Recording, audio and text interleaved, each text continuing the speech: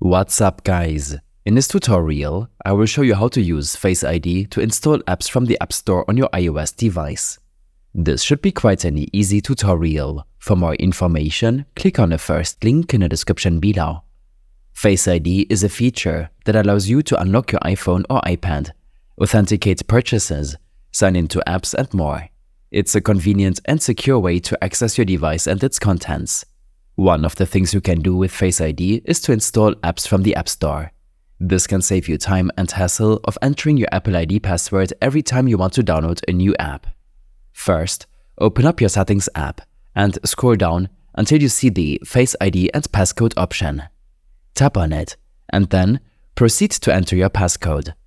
On the Face ID and passcode settings window, make sure that under the Use Face ID section, the option for iTunes and App Store is toggled on. If it's not, proceed to toggle it on. When this is done, go back to the main menu section and scroll up a bit.